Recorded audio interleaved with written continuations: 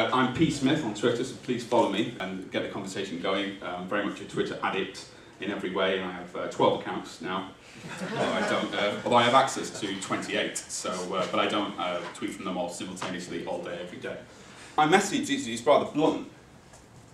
If it is crap, no one will read it, and there's no way out of that. If it's not good enough for you to recommend to someone, then there's no amount of SEO, there's no amount of tricks that will help you. The people that do make a living from digital media just write good stuff.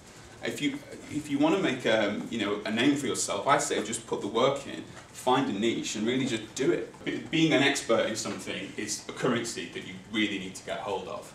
If what you want in life is to get a job or to make a living from your own startup, then you need to be telling the world that you're an expert in a particular area.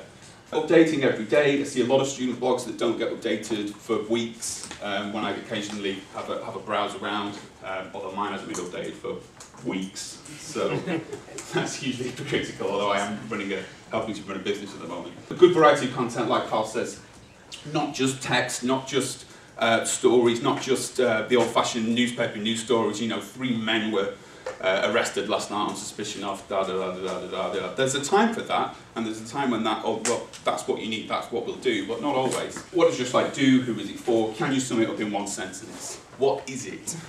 You see it's almost like it's about architecture, dance, and animals.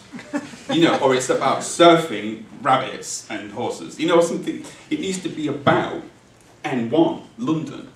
That's what it's about. It's not about anything else. It needs to be about pharmaceuticals, something, or it needs to be about an industry or an interest. It can be anything.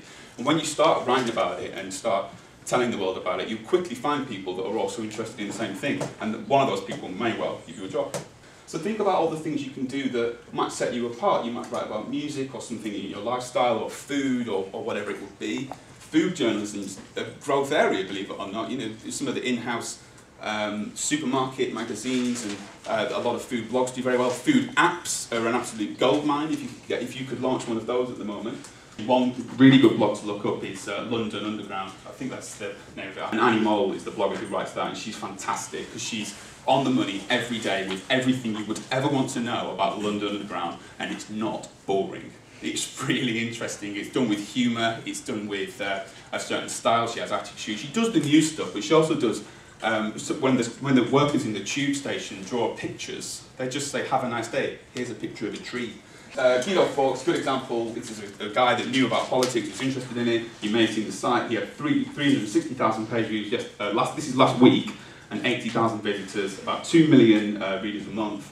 And the amazing web widget social media study blogging platform he uses is WordPress.com. So that's how he does it. There's no secret to it. As I was saying earlier, there's no massive widget that can give you the traffic. He just blogs every day about something very specific. He breaks loads of stories. It's news, scoops and news. It does work for him because he does break stories. He has some very influential readers and some very influential tip-offs from both the main political parties. Salacious gossip, he insult people. He's a bit of an idiot, actually, but it works for him. I mean, I'm personally a big fan. And his work ethic is, you'll see him up very early in the morning blogging and very late at night, and that's what his readership wants. It's not about technology, it's about people, it's about connecting with the audience. Ban the blog, and just don't think of what you do as a blog. I would actually ban the word blog. Don't think of it as a blog, because you're not. Think of yourselves as online publishers. You can do whatever you want to do. And my personal site is psmithjournalist.com. I mean, I don't want to get too above myself, but I actually think of that as its own little news organisation that's very much paid for itself. Because I've got work from that. I've had professional paid commissions just from the things I write on psmithjournalist.com. So it's just another wing of my sort of freelance journalism business. So think of yourselves as very much the same. Take Twitter seriously. Seriously do this as well. Have a real picture and a real bio, so it's actually you, and a link to your actual blog. Your about page should be on your bio. And you should have a blog and an about page, by the way. And tweet a link to your articles, do that all the time. Don't tweet something you wouldn't want your mum to see or to appear in private eye, or both.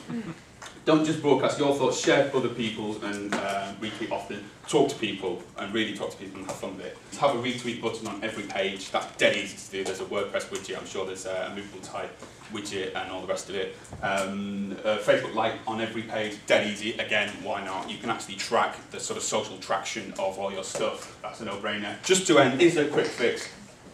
No, there isn't. And that's it.